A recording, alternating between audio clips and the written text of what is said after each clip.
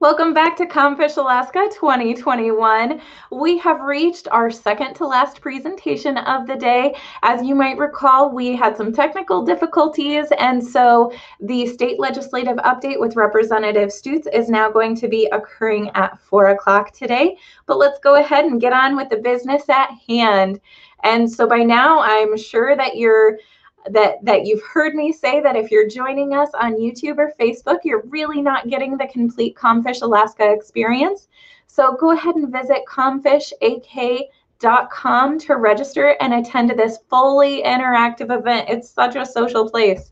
So for those joining us on Hopin, please go ahead and submit questions during these forums on the forum stage chat under the Q&A portion.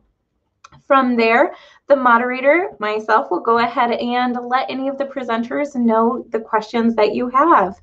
After the presentation, be sure to join us at some of those expo booths and through the sessions and video chat. But on to our next forum today, which is Seeking Permanent Protections for Bristol Bay. So please join me in welcoming Andy Wink, Lindsay Layland, and Katherine Carscallen. As a well-known Alaska seafood economist, Andy Wink has been at the helm of the Bristol Bay Regional Seafood Development Association since 2018. The BBRSDA is a fleet-funded association which strives to advance the quality and market success of Bristol Bay salmon, address fishery-related infrastructure requirements in the Bristol Bay region, and create research and education programs to ensure the long-term success of the world's largest and most valuable salmon fishery. Andy has over 10 years of experience in researching and analyzing the Alaska seafood industry and carries an extensive knowledge of the entire supply chain to his work at BBRSDA. Lindsay Layland is the Deputy Director of the United Tribes of Bristol Bay and a lifelong set-net fisherman committed to community engagement and preparing and encouraging future generations to lead empowered, sustainable, productive lives. The first of its kind, UTBB, is a tribally chartered consortium working to conserve the region's pristine salmon habitat and traditional ways of life of the Indigenous peoples that called Bristol Bay home. Lindsay's efforts focus on halting unsustainable mining projects that threaten this watershed, such as the proposed Pebble Mine. Katherine Carscallen is a lifelong resident of Bristol Bay, raised in a generational fishing family. She captains a commercial drift fishing boat, the fishing vessel Seahawk, making a living as part of the longest lasting sustainable salmon fishery in the world. She has worked actively for over a decade to raise awareness about the threat the proposed Pebble Mine poses in Bristol Bay and currently serves as Executive Director of Commercial Fishermen for Bristol Bay, a national coalition of fishermen dedicated to protecting Alaska's greatest wild salmon fishery and the land and waters that sustain it. Thank you so much for joining us, and I'll let you go ahead and get started with your presentation.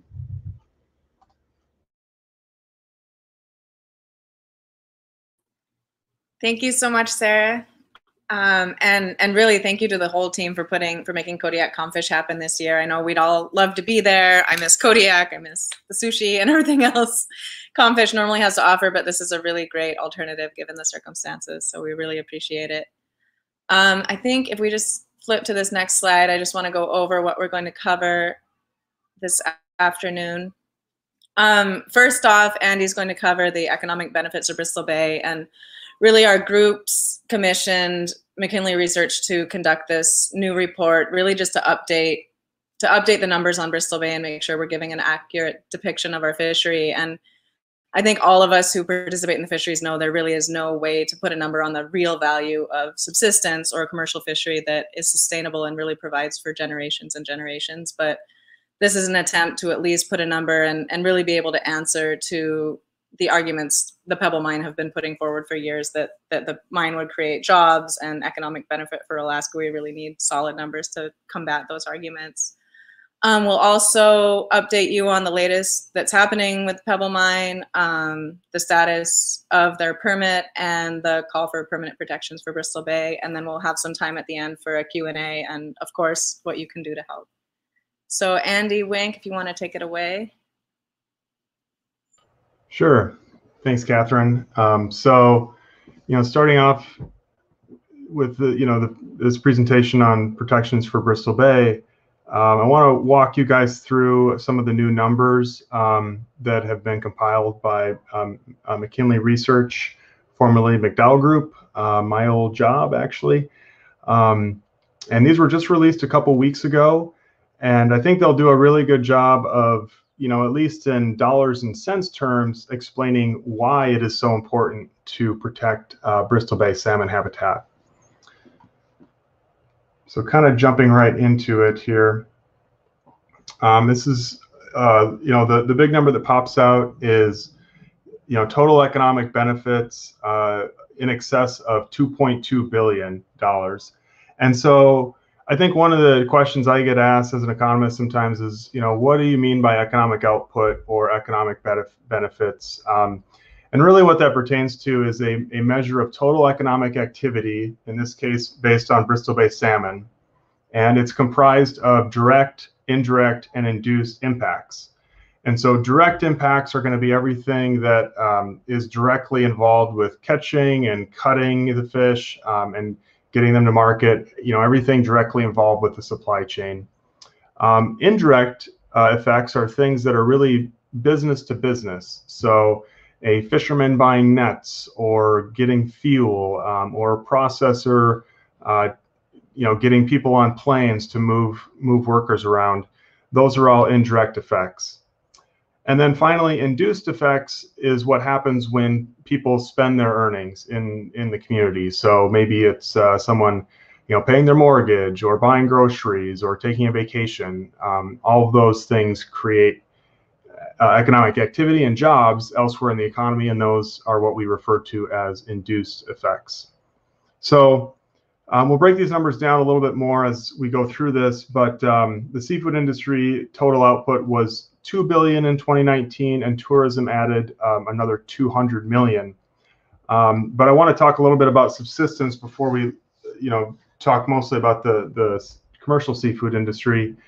Subsistence is not included in this $2.2 billion figure, but it does have a tremendous value in both in economic terms and cultural significance. In economic terms, the subsistence salmon harvest, sorry, that's a tongue twister. The subsistence salmon harvest is worth roughly $5 to $10 million. And that works out to about $4,500 to $9,000 per household in the region. But beyond that, I'd say the cultural value, is really, it's unquantifiable, but it's probably even more significant. Virtually every household in Bristol Bay consumes subsistence salmon, either by harvesting it or receiving it from someone else, bartering, sharing. It's really a foundational part of life in Bristol Bay. So moving on to talk about the seafood industry more specifically, like I said, $2 billion of total economic output, $830 million of labor income. And labor income is going to be your salaries, your wages, commissions, profits, all that stuff that is really income less costs. So that's a kind of an easier number for us to wrap our head around as opposed to economic output. And so, just to give this $830 million some context, that is roughly the same labor income, or that's roughly the same amount as what is earned by all of Alaska's oil and gas extraction workers in terms of their wages and salaries. Not oil field services, but actual extraction. And as we all know, that is really big in Alaska, as is Bristol Bay's commercial salmon industry. In terms of the employment, 15,000 annualized jobs. It's important to note that this is not numbers of workers because this is a very seasonal fishery. This is kind of works out more to like an average monthly employment figure. But with 15,000 jobs, that is roughly the same amount as employment as all of the federal government employees in Alaska. So I will just point out that these numbers are what Bristol Bay's salmon, commercially caught salmon, mean to the entire country. But just for you guys to try to wrap your head around the context here and the size. Very significant, obviously. Going kind of looking at this a few different ways, sort of by sector of the seafood industry as well as by residency. Alaska is comprised a little over half of the harvesting fleet. As you can see, 4,500 Alaska residents. Slightly less than half of that comes from local, people that live locally in Bristol Bay and participate in the fishery. The employment and the $372 million in fishery value, that's what leads to the $2.2 billion. So, sometimes we see, prices or economic terms thrown around, and you have to be careful about understanding at what point in the chain you're talking about, if that's the very end or the beginning in this case, which is ex-vessel value and the payments made to fishermen. So a whole lot of business and jobs and commerce is built upon this fishery, obviously.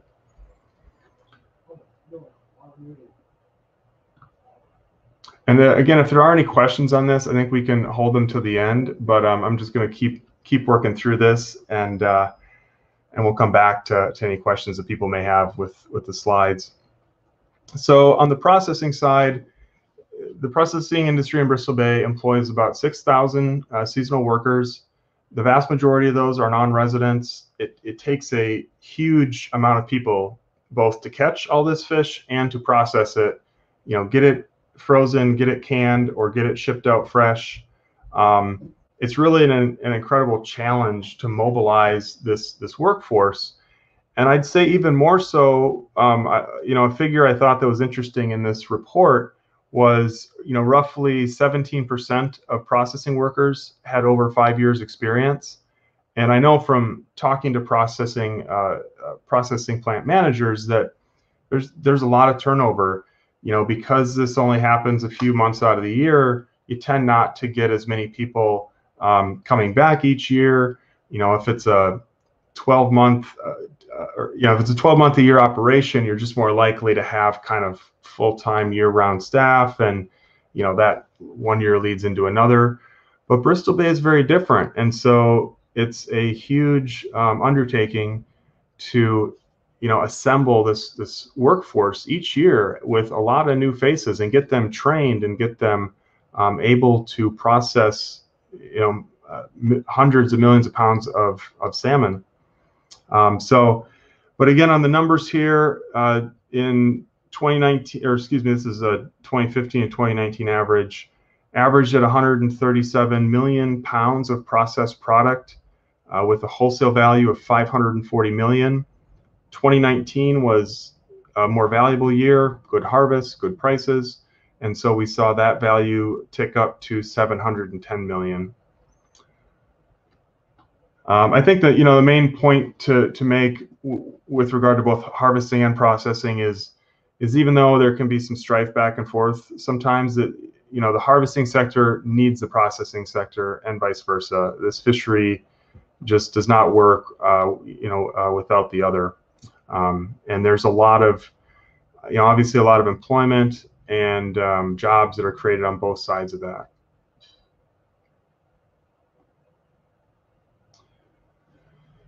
So in terms of the impacts within Alaska, total economic output of 990 million. And the commercial fishing activity resulted in $294 million of direct labor income, with processing adding another 81 million. You can kind of see the splits there at the bottom between resident versus non-resident fishermen. Trying to add some context to the figures at the bottom right. A total of 375 million in total labor income. Well, that is slightly more than all of the wages and salaries earned in the non-oil and gas mining sector in Alaska, or about the same size as the Ketchikan Borough in terms of wage and salary income. Employment That 5,370 annualized jobs, that works out to about 1% of all of Alaska's employment, which is pretty significant, when you're talking about something as big as Alaska's entire economy. And it's slightly more than twice the employment in Alaska's non-oil and gas mining sector as well. So, I guess depending on the context, 5,000 jobs might sound like a ton or not that much, but in the context of Alaska, it is very significant. And also included in these figures is tax revenue as well. And about 11 million of that goes to local Bristol Bay governments, local governments in the region, and then another 5 million to the state. And that's actually a pretty good return on investment for the state, because it takes around $2 million to manage the fishery sustainably. And so there's net benefits from that as well, both at the local and state level.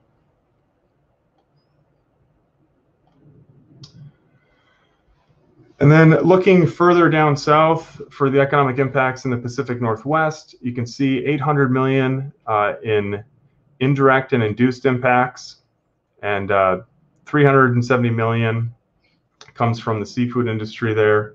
Again, a lot of employment happens in the Pacific Northwest as people do business with companies in that area, as people spend earnings in that area. Obviously, there's a lot of fishermen that are from there, a lot of processing workers as well. And so that creates a lot of jobs in the Pacific Northwest. And then on the other side of the slide, you can see that McKinley has also estimated the number of jobs that happen in the rest of the U.S. And certainly that's not as much, but we wouldn't expect it to be. But still, almost 2,000 jobs across the rest of the U.S. is substantial. And really, the benefits and the jobs and the income that come from Bristol Bay are really widely distributed. I mean, it's sold in virtually every state, at least every state that we're aware of, or it goes through those states.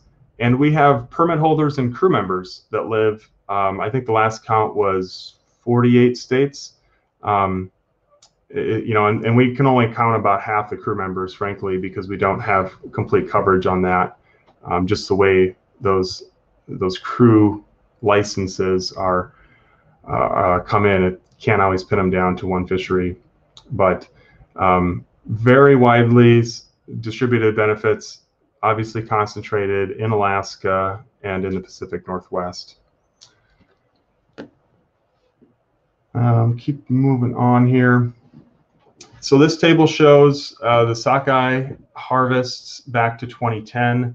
When the report came out, they didn't, I guess, include 2020 in it, but still you can see Bristol Bay's had a really good run of sockeye harvests lately.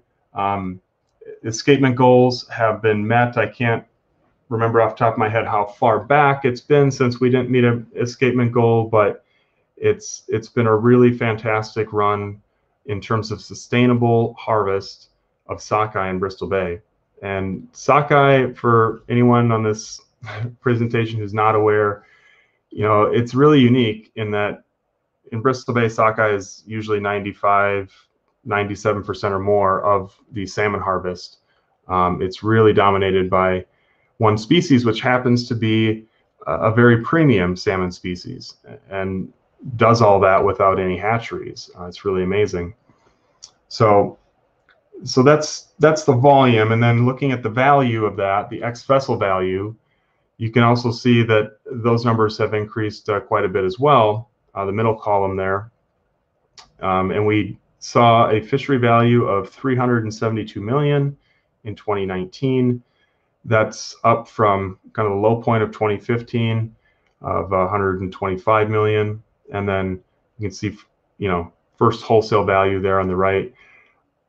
Just in case folks aren't aware, I'll just point out, ex-vessel value is included in first wholesale value. So if you were to sort of subtract those two, you'd kind of understand what each, what the harvesting sector retains in terms of revenue, and what the what the processors retain in terms of revenue, less what they pay fishermen. And that's been working out to between, I'd say, 40 to 55% over the last 15 years. Fishermen tending to get 45 to 60%. There's a few years where it can be outside of that range, but that's typically what we see.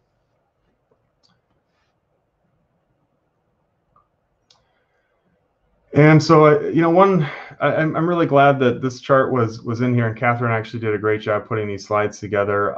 And this is one that I think, whether you fish in Bristol Bay or not, you really got to pay attention to, because, Bristol Bay has been kind of the shining star of the salmon fisheries in Alaska for the last several years, or at least going back to, I'd say, 2016, 2017.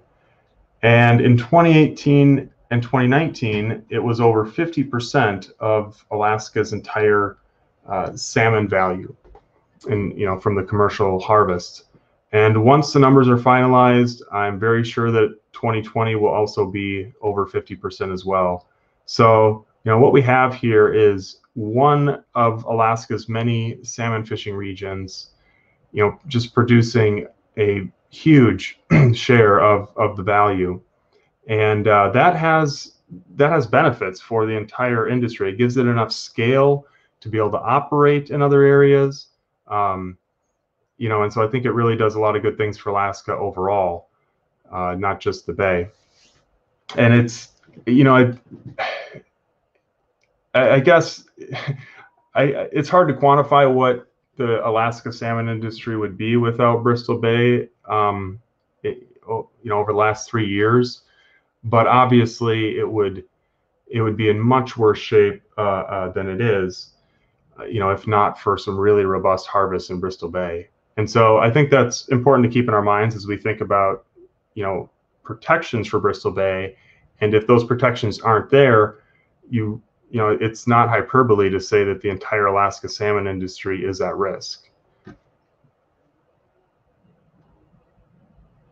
So just to recap, some of the numbers that you probably want to try to remember from this presentation: $2.2 billion in economic output. We talked about what that figure means, what output is. $830 million in labor income, 15,000 American jobs, a little bit over 5,000 of those that take place within Alaska. And beyond jobs and income, this incredible Bristol Bay salmon run allows the seafood industry to feed healthy protein to people around the world. It allows the tourism industry to share the magic of a pristine watershed with visitors. And it allows local communities to continue a cultural subsistence salmon harvest that have sustained native peoples there for millennia.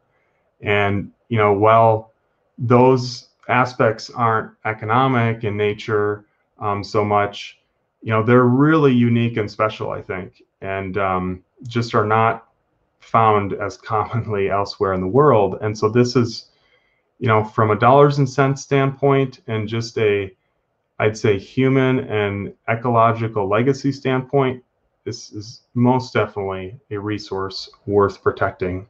So I hope these numbers add some color to that. And I'm going to turn it over to Katherine to give you a little bit more of a breakdown on, where we're at with the Pebble Mine situation. Yeah, thank you so much, Andy, and thanks for covering the economic numbers. Reading that report was really exciting for me, but this is what you do, so I appreciate you going through that. Lindsay is actually going to cover the first part of this, and then I'll chime in at the end here. Great. Yeah, thanks, Kat, and thanks, Andy.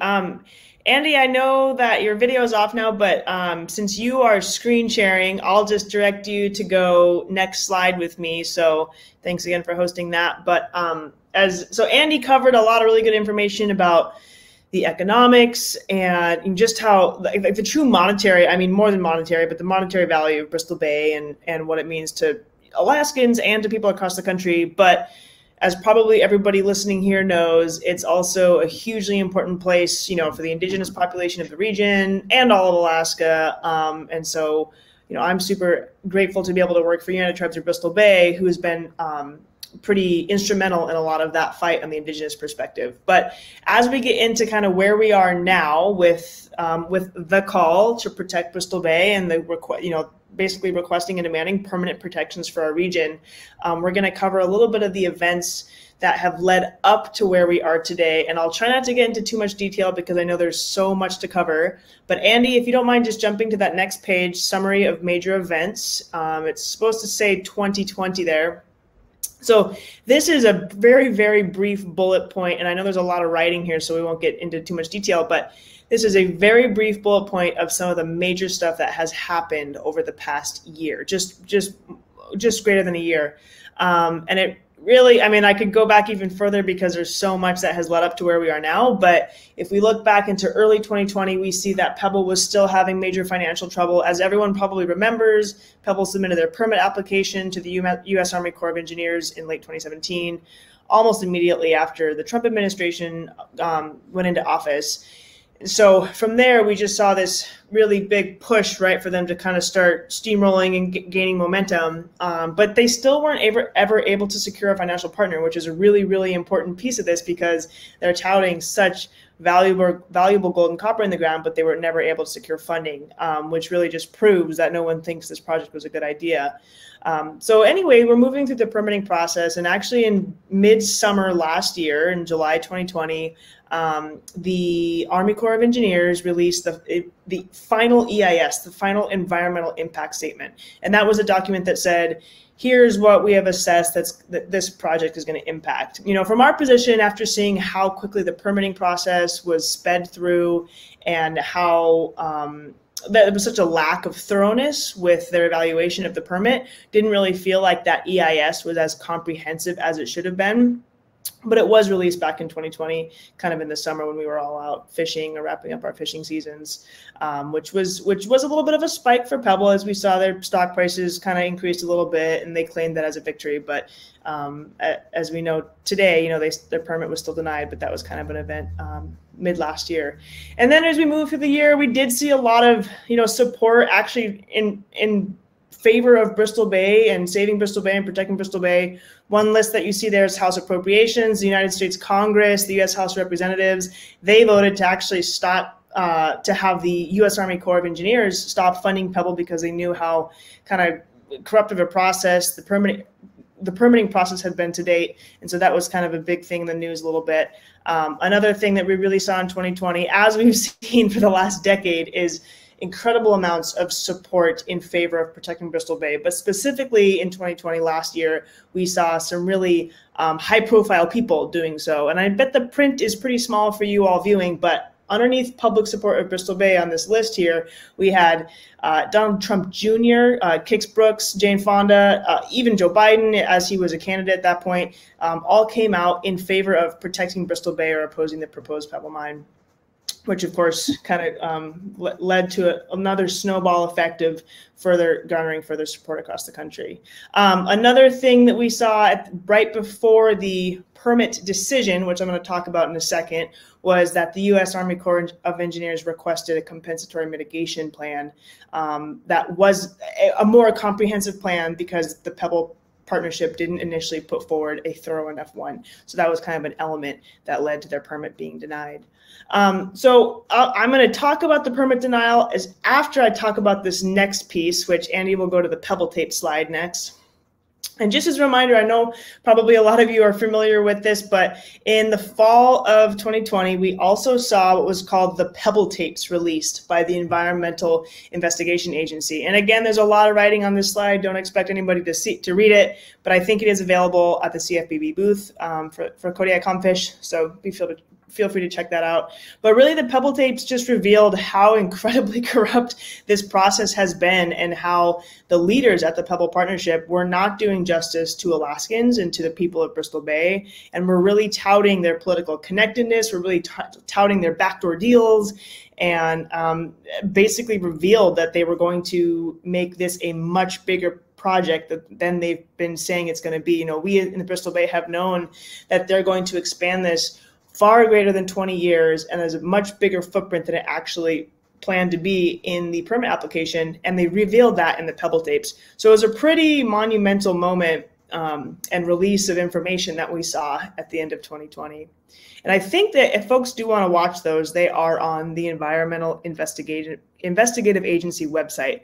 So feel free to check those out. But in response to the Pebble tapes, and we'll go to the next slide, Andy, in response to those tapes, we did see Alaska senators responding and taking a stand and speaking up for the people of Bristol Bay and for the need to secure permanent protections. As you can see, these two quotes here were really important and really critical statements by Senators Lisa Murkowski and Dan Sullivan. As you can see, Senator Sullivan said, "Let me be even more clear, I oppose Pebble Mine, no Pebble Mine." He said that in late 2020. So that's kind of a big position and one that we're excited to see action from both of our senators. And of course, Senator Murkowski said something similar. She actually called for long-term protections for the region, really understanding and recognizing the true value of the Bristol Bay region.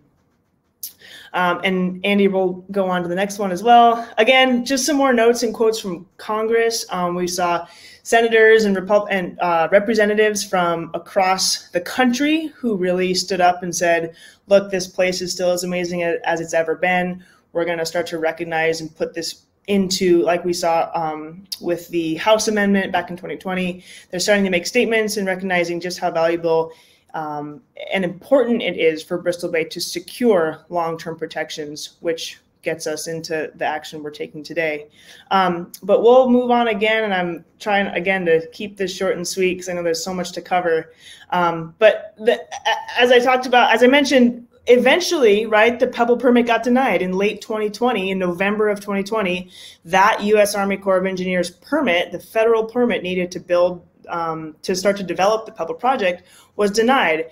And on the left of our screen there, it says the new compensatory mitigation plan. This is the plan that Pebble needed to put forward. That basically wasn't enough to prove that they could properly and adequately mitigate that region or those lands and waters for what they were going to be disrupting and polluting.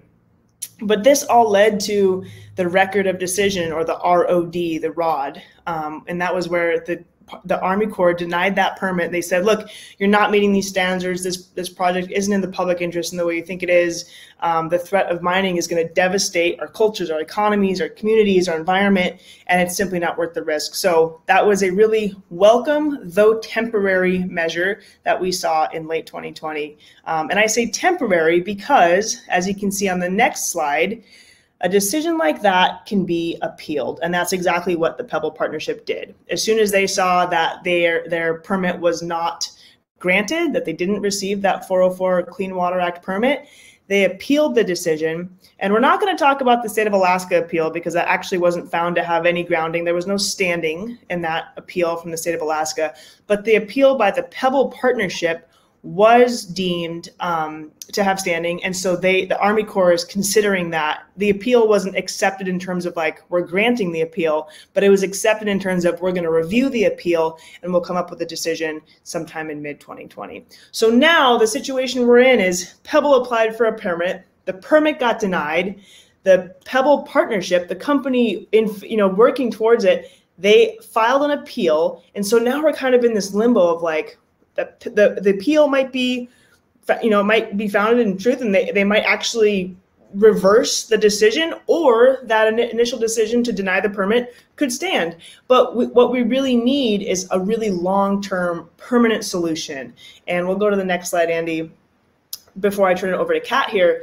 But that solution is what the call to protect Bristol Bay is, right? We need something that's not going to work today or tomorrow or this month or even for a couple of years. We need something that's going to ensure that the security of the Bristol Bay region lasts forever, that we have permanent protection for our lands, waters, fisheries, people, cultures, now and for generations to come. So back in late 2020, at the end of last year, UTBB, along with other Bristol Bay partners, developed and published the Call to Protect Bristol Bay. And this is a two-part conceptual call, a conceptual ask that includes the EPA veto that we have, that the tribes of Bristol Bay region have been asking for years, all the way back since 2013. And this is the EPA 404C action that could restrict large-scale mining like the Pebble project in Bristol Bay. And the second part of that is a legislative approach, basically that Congress, United States Congress, would introduce a bill and pass legislation that would protect the waters of Bristol Bay forever. So where we're at right now is really working on this EPA action, this agency action that would that the EPA would take to basically stop in their tracks Pebble and a project like it from moving forward. And there's a lot of details there. Again, I think we're going to have hopefully a couple minutes for questions. And if not, more information for this is available on our website and Defend Bristol Bay. But there's a lot of work yet to be done. And so although that permit got denied, we're not finished yet. And I know I've been just talking at you all for a good 10 minutes now. So I'm going to turn it back over to Katherine to talk about how we are going to work to get there and what it takes for you all and for the people on the ground to make sure that the call to protect Bristol Bay comes to fruition. Yeah, thanks so much, Lindsay. And I'll try to be quick too, because I really do want to leave time for questions. So Andy, if you just want to hop to that next slide. Really, as soon as the call to protect Bristol Bay was released, groups, businesses, organizations from across the country started piling on, and which was very exciting to see and exactly what we need to keep momentum up, to really keep this a priority for the Biden administration and for the EPA to really take action. So last I checked, there are over 240 businesses and organizations signed on, representing literally millions of Americans, supporting this call for permanent protections. And I'll paste all these links in the chat box, but if you want to check out all the groups that are a part of this, they're all housed at stoppebblemine.now.org. But I'll get into what you can do in a second. But if you just take a glance at this slide, and we also have this available at the CFPB booth, if you don't see your business or your processor or a commercial fishing business that you think would want to be a part of this call, I've thrown a few of the logos up there, but just take a look at the website. And if you don't see your business or processor up there, forward this on to them and really ask them to join this call, because it's what we need to build the momentum for this. And Andy, if you want to just flip to the next one. I don't know why I thought the full verbiage of Section 404C of the Clean Water Act was necessary to put in a slide, but I think I'll just breeze through this. Really, most of you have been following this issue probably have 404C memorized. So just a quick refresher on the actual authority that EPA has. Step one of the call, like Lindsay mentioned, is this 404C action. And I think the only important thing to emphasize here is that EPA really truly has this authority at any time, but there has never been a time before where we had more information and where even the Army Corps' findings in their permit denial points more to a 404C action here. So, if discharge of mine waste is found to have unacceptable adverse impacts on fisheries, a 404C action is warranted, and especially to protect a fishery as important as Bristol Bay. So I just wanted to throw that reminder up there. It's been debated in the past if this authority applied, and there is zero doubt that it applies now, and that now is the absolute best time for it to take place. So I think we'll just hop to the next slide. What can you do? I'll just rush through this a little bit and open it up to Q&A, because I know we're getting short on time, but really just keeping the pressure up and keeping this issue in focus. As Lindsay said, candidate Biden said that he supported protections for Bristol Bay, but as we all know, there are a lot of issues in your first 100 days in office, and we haven't yet seen the action we've been requested, which is really the initiation of an EPA veto for Pebble Mine. We haven't seen that enacted yet, and as experience shows us, this isn't like an executive order. This isn't something that can happen overnight. It's something that really is a process, and it takes time. So until this action is started, we really truly need to keep the pressure up. So any phone calls to your representatives and senators you can make, we threw their phone numbers up on the slides there, and just really keeping the drumbeat going and keeping the momentum going on this by joining the call. And I'll paste all those links in there, and then at the CFPB booth we have links to join the call to protect Bristol Bay. So if you haven't already, please check that out and join onto the call. And really, I would just add, I think if 2020 showed us anything, this really has proved that this is not a partisan issue. Protecting Bristol Bay is what all Alaskans want. And so I think just remaining focused on this and spreading the word and helping educate anyone who might be new to the issue that this is about protecting an existing way of life and an existing industry that really is so important to all Alaskans. And Sarah, I don't know if you're going to throw questions or if any questions have popped up yet in the chat. Yeah, so we have had a question. Really, you've just covered it, but if you want to reiterate really specifically on, we had a question from Michael Jackson, and he asks, as leaders and spokespeople for your organizations and communities, what is one concrete thing that listeners can do to aid and assist in the development and implementation of permanent protections for Bristol Bay? Well, I'll start.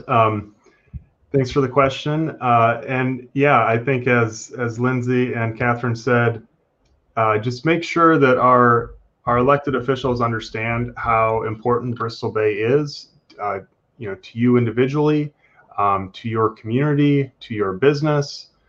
Things from local resolutions that recognize the importance of Bristol Bay salmon, either culturally or economically.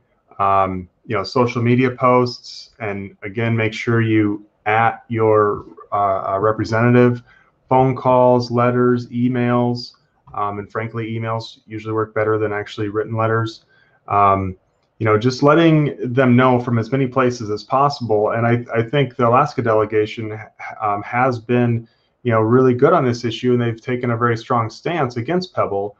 But like Lindsay said, we need permanent protections for this, not temporary ones.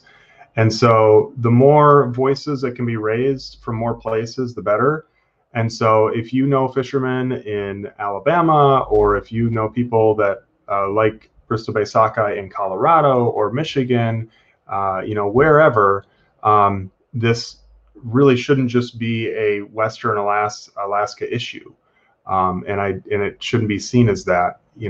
This fishery just affects so many people in so many places, and it's really important that our elected leaders understand that. So, Katherine and Lindsay, any other tips there for folks who want to join the cause that you haven't mentioned? Yeah, I think you covered it there, Andy. But I would just add too. We've seen clearly that this new administration prioritizes conservation, has climate change as a central priority. But I think it's really important, and I think commercial fishermen are going to be very important voices in making sure that this is done right. And really, there isn't an example out there better than action in Bristol Bay, than Clean Water Act protections for Bristol Bay that are something that works there.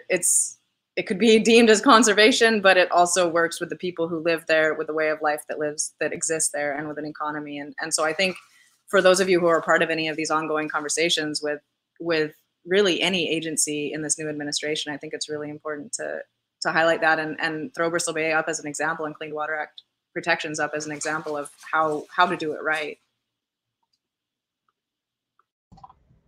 Okay, it looks like we have time for just one more question, and this one comes to us from Sam Snyder. You said this isn't an executive order, but can you clarify? The Biden administration can quickly instruct EPA to start this process. Can you elaborate more there? Yeah, Kat, do you want me to take a first stab at that? Yeah, so it's not an executive order. This is an agency action by the Environmental Protection Agency, right? This isn't President Biden saying that Pebble can never happen. This is the Environmental Protection Agency that, after years of research, like we saw in the 2014 Bristol Bay Watershed Assessment, has taken a really big view, really big picture of this environment and this ecosystem and this fishery, the monetary economic value, the people and the land and the region, and saying, okay, we need to establish some protections for this, because this project and the scope of this project are simply don't add up for something that's going to be effective in the long term for the Bristol Bay region, right? And so it's not a sole action by the president. It's actually the Environmental Protection Agency in consultation with tribes, with Department of Interior, with BLM, with lots of other groups and organizations across the country who take really, you know, a dynamic approach at putting in place protections under the Clean Water Act, the 404C section of the Clean Water Act. So I'm not sure if that helps answer, kind of separate the two. Kat, feel free to jump in and add some clarifying points if we need to. No, I think that's right, Lindsay. And I think part of the reason I brought that up, you know, a lot of us personally probably wish that there could be a magic wand wave, but like Lindsay said, this is a scientific process, and that really will be what makes long-term protections more durable. But I think I mentioned it too, just to highlight that it can't happen overnight. There is a timeline associated, and allowing, I think it's the reason we need to keep pressure up and make sure that this happens soon, so that we don't run out the clock. I mean, we came very near to final protections for Bristol Bay in 2014, and then the clock ran out on that administration, and we can't afford to have that happen again. So just keeping the pressure up until we really do see a process started. Thank you so much. I think that's going to cover us. We've hit our time limit, and so of course, if any attendees have any additional questions, you can see Lindsay, Katherine, and Andy's information right there on the screen there. So at this point in time, I'd like to say, you know, a huge thank you to Andy, Lindsay, and Katherine. Clearly, there's still a lot to be aware of out in Bristol Bay. And so for everyone else, we are going to be transitioning really quick to that state legislative update. And so we'll be back with you in just a minute. Thanks so much for joining us again. Thank you.